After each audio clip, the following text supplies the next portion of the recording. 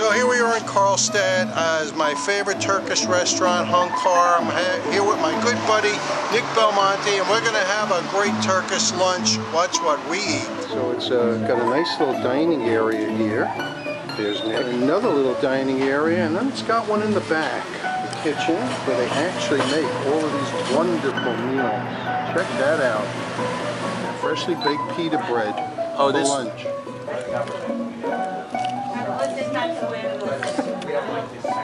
Yes. So I've got a little olive oil on it.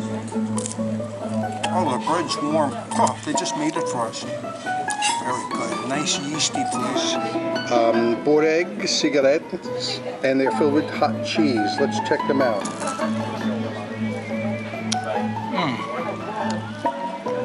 Best cigarette I ever had. These little boregs are filled with cheese, hot molten cheese, and they're fried, you know, fried. Oh man. It's good to be the king. I ordered this imam bialdi, which is a roasted eggplant with onions and tomatoes. Let's give it a shot. So I have this nice piece of roasted eggplant sauteed with onions and peppers and tomatoes and this fine oil. Oh man, that is the best eggplant ever. We're best friends for life now, Harvey. This was outrageous. This is a good eggplant. Okay, so what's your name? Melike. Melike. Yes. And so this is the mixed This is grill. the Hunkar special mixed grill. And what is it? This is the chicken shish kebab, the ground lamb, ground chicken, ground lamb, and this is the lamb shish kebab. Yeah. 2 pieces the ground beef, the köfte kebab. So what's your favorite? Both are everything. My favorite is good, very good. It's got the Adana. Oh, what is this?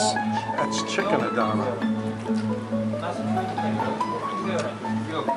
I would grow the Istanbul just to have this. This is delicious. This is the lamb kebab.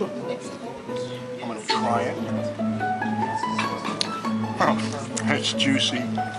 Oh, it's so good. Chicken Adana. I've never had this before. Nice. This is your first time here at Hunkar. What do you think? But it's not my last time. I'm coming back again very soon.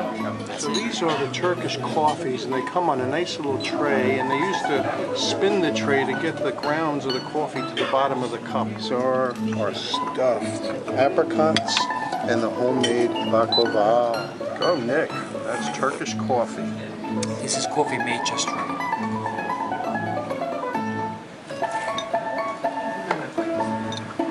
I can't believe it.